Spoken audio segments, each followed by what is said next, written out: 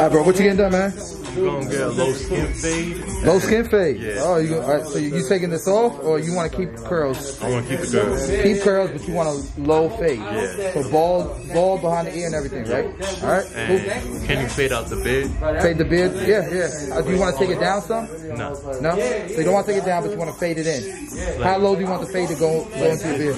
Right here out. Okay, yeah, we can do that, bro. Let's do it, man. You want anything off the top at all? You can trim it a little bit, just a little bit. We'll do this. We'll start with the sides then, and then you let me know if you want to go any shorter on the top. Let's do it.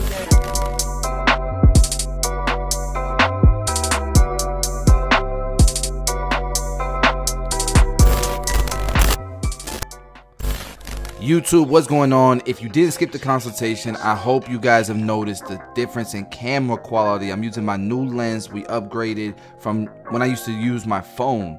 I was using my phone the last like 100 tutorials. But anyways, with this haircut, you can tell that his hair is disconnected. So pretty much his curls are just hanging over from the parietal ridge into the sides.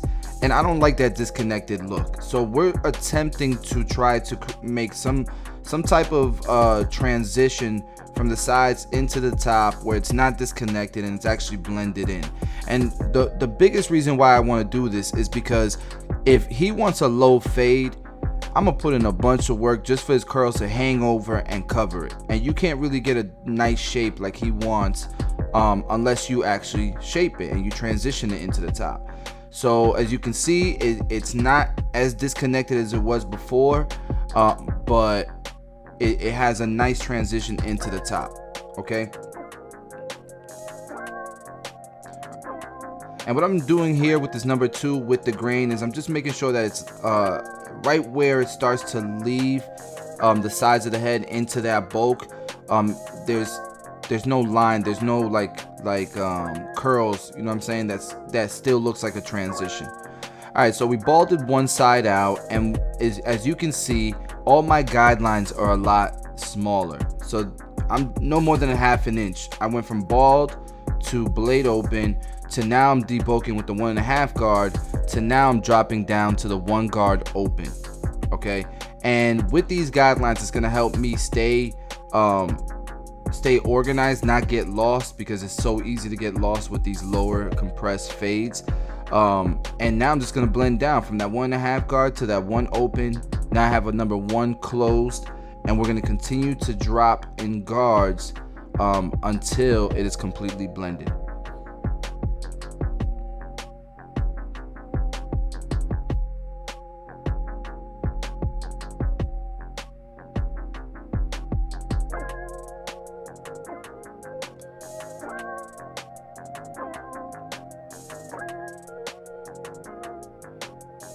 And if you see me hop up to a guard higher, back to a guard that leaves the hair a little bit longer, it's just because I'm trying to spread the blend a little bit more. All right, so now we have the half guard. It was all the way open, and we closed it little by little. Now we have the blade all the way open, and at this point we're gonna close it until it is blended, and we're gonna go section by section, little by little. Like I started all the way on the left side, and now moving over little by little until it's blended. And you can see that blend is starting to come together. There isn't a lot of room to make mistakes with these compressed blends, right? So you really do got to take your time, use a lot of the corners of your blade, of your clipper. Let's get it. But you can see it's starting to come together though. Alright, so here you'll get a better angle, blade all the way open. And then we're gonna close it little by little until that bottom line is gone.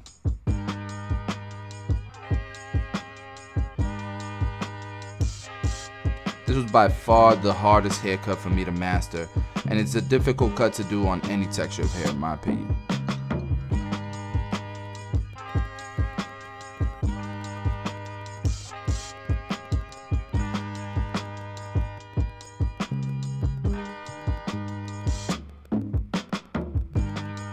Alright, so like I said, I'm hopping back to higher guards just to spread the blend in certain areas a little bit more.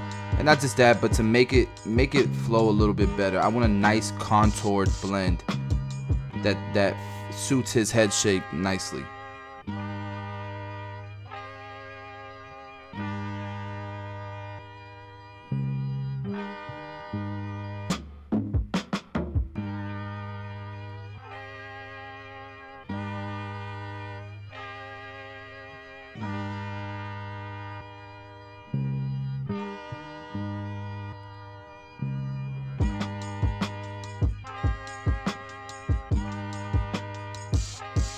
All right, and like he asked, he wants to blend the beard in. And where he wanted the blend to stop into his beard was right below the ear. So I debulked it right below the ear, and then I started to blend into that debulked area. By doing those steps that way, it just allows you not to fade too deep into the beard.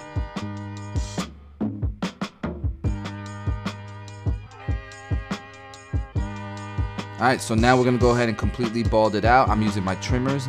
I was using my trimmers there. And if you accidentally create a line, you can just hop back to your clipper all the way closed and clean it up. It's gonna happen. You're gonna make mistakes. You're gonna make little lines here and there. As long as you don't go up too high and make that line, you should be okay. Alright, so let's go ahead and put the C cup in, and this is what's gonna make that low fade really pop.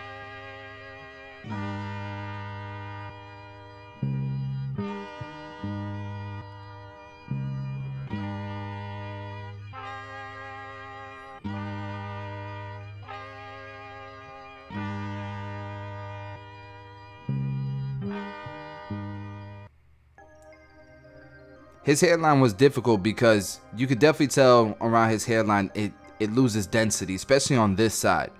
So I had to be careful not to debulk too much around his hairline. You want that to stay dark. Alright, so we're gonna go ahead and start this side. If you notice, I did the left side, now I'm doing the right, and we'll tie everything together into the back last. It just helps control the blend, the fade, the gradients. So bald, blade open, and now we're going to the 1.5 guard all the way open to debulk it, and then from the 1.5 guard all the way open, we'll blend down. Now, if you want to switch it up, if you want to do different steps, if you want to put these guidelines in and fade up, more power to you, do it. I just find it's easier to control the gradients and to keep from spreading the fade out too much or from bringing the fade up too high. I find it easier to control that by blending down. So now we have the 1 guard open, then 1 closed, as you can see, and below that we'll drop down to the 1/2 guard, that green 1/2 guard. And now we're there, we're at the green 1/2 guard, all the way open, and we'll close it little by little.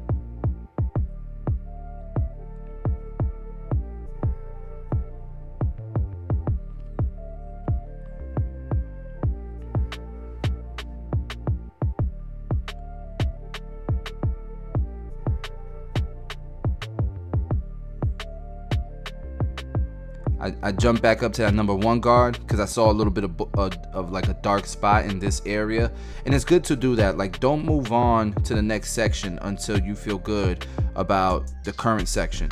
Alright, so now we're moved on to the next section. We're using our blade all the way open, and again we're closing it little by little until your clipper is all the way closed and that blend is pretty much done. I'm working from the right to the left until I kind of finish off into the back. And then once you're done with that, you can go ahead and detail like I'm doing now.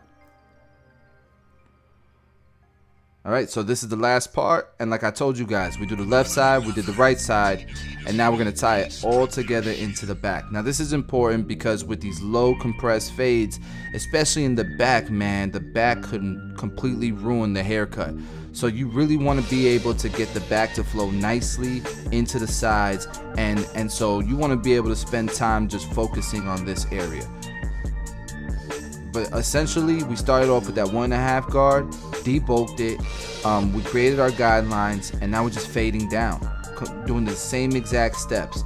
We're looking for it to visually look good. You don't have to stay in a box and stay, you know, there's no rules to fading, man. Like, there's no rules to this. Like, at the end of the day, the goal is to end up with a visually good looking fade. And so if you got to spread the fade out in certain areas to make it look better, then that's what you got to do. I feel like some people stay too into their rules or into their system. They don't really deviate from it sometimes. And nobody's hair or no canvas is perfect. Everybody got different head shapes, different hair textures, different hair growth patterns. So you do, you know, a system is good for your foundation, but you do have to, you know, sometimes go outside your system to get that visually, you know, fulfilling look. All right, so this side was difficult because you can see his hairline, like the density around his hairline is a lot lower. And so if you notice, I didn't debulk that area, but I'll freehand it or do trimmer over comb to like get any like puffiness or curls out, and then we'll continue to line it up.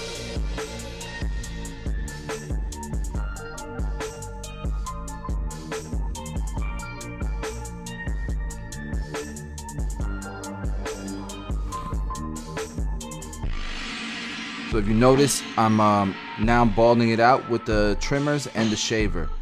Use the corners of the shavers and flick out. You don't want to create another line. If by accident you create a line, then you want to go downwards with the shaver to kind of buff that line out, and then use your trimmers. Alright, and we are going to enhance this cut because of, you know, it doesn't need it, but visually I think it looked better because of the hair density around his hairline. It's gonna make it pop. So man, look at it from this angle.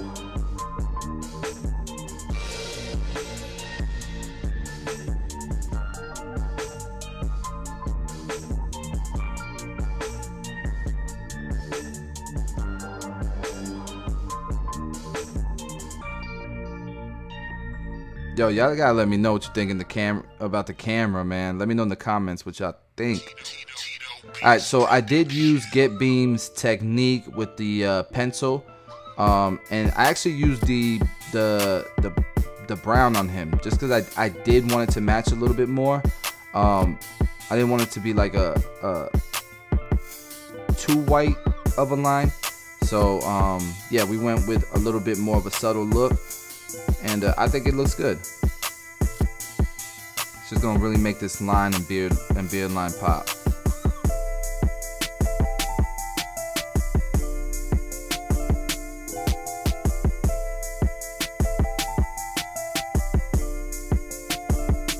Like I tell you, I try to use the shave gel around the mustache area every time, just because it's a coarse area and it hurts, man, when you try to dry shave that. So like I told you guys in the beginning, we're gonna freehand with the scissor work just to help with the shape a little bit more. And that was his nod of approval. He liked the top. And look at the cut. Sheesh.